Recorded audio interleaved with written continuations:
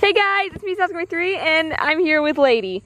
Hi, you just love these videos, don't you? Oh goodness, okay. I got a package today. It's nothing Webkins, but it's something I'm really excited for. So, there it is. That's what we're looking for there. We have, dun, da, da, da. Well, you can't really tell, but it's a tablet and scissors. Because I broke mine. Anyways, this is the Huion Inspiry H950p. I did some research and I think this one will be really, really nice for me. I'm gonna have to cut that sticker. Well, good thing I bought scissors. Oh shoot, they taped this all. How am I supposed to? I don't think you can open it from that side. So positive news, you can open it from this side, after all. There, scissors. All right, so now the seal is broken. That's interesting. They have a Skype warranty. Gonna want that. And oh my god, this tablet is bigger than I thought it was. Saved getting that out of the plastic for later. We got the pen. We have the pen holder, which is also the nib changer. Open it up, and we have 8 extra nibs, which is really nice. And of course, the micro USB cable, as well as a little manual, I suppose. And it takes this out the plastic.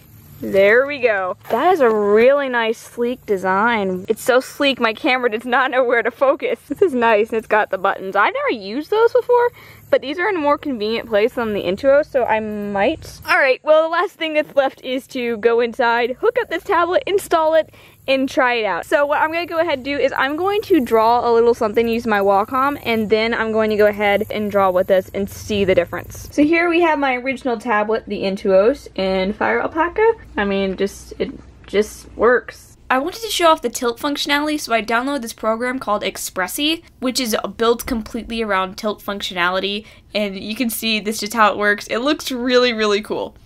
Unfortunately, Fire Alpaca, the drawing software I use, doesn't support tilt, so gonna have to live without it. But this is the drawing I decided to do. I did Roxy, the little pup over there, with my old Wacom tablet, and I am doing her brother Brevin with this Huion. So we have a comparison between feel and look. Now to start drawing, and yeah. For those who skipped ahead to the timestamp for the Speedpaint, hi! I'm only gonna talk for a minute here and then I'll play music. Feel free to mute me and put on your own music. So I'm not completely sure what caused that problem, and it has happened since. You will see it happen twice more in this Speedpaint. It seems to be completely random when it happens. I don't know what the cause of it is. Updating Windows to the current version seemed to help, but it didn't get rid of the problem. The tablet drivers are all up to date and installed correctly. I even reinstalled mine twice. I went through Windows settings and disabled stuff. I removed the default Windows driver and then put it back on because that didn't work. I've been messing with this thing for a little bit, trying to get it to stop doing this, but I don't know what's causing those dots. I asked on DeviantArt, I didn't get any answers. I've Googled the heck out of this, and there's still nothing that's coming up. The funny thing is, when sketching this with my Wacom tablet, I had not put my Huion tablet on. That dot thing happened with my Wacom tablet. So it's not exclusive to this tablet. I believe it has something to do with Windows or Fire Alpaca, which I didn't realize this, but I was using an old version of Fire Alpaca for this. I meant to be using the new one, but this problem is still happening on the newest version of Fire Alpaca. So if you're smart and you know how to fix this problem, or you even have an idea of what it could possibly be, please talk to me. I'm helpless here. With that out of the way, I really am liking this tablet. I have a big problem with my art where I'll go from thick to thin lines really, really easily.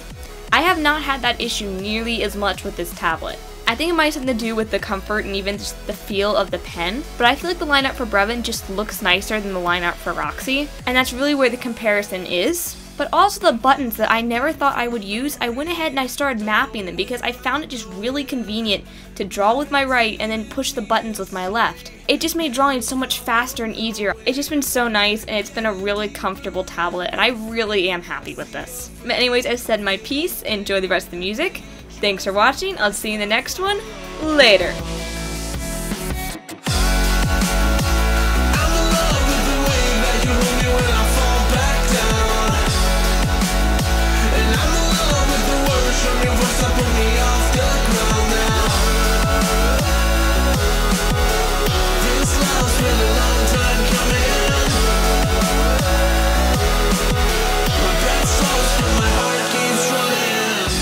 I'm so fed up of the lies that my heart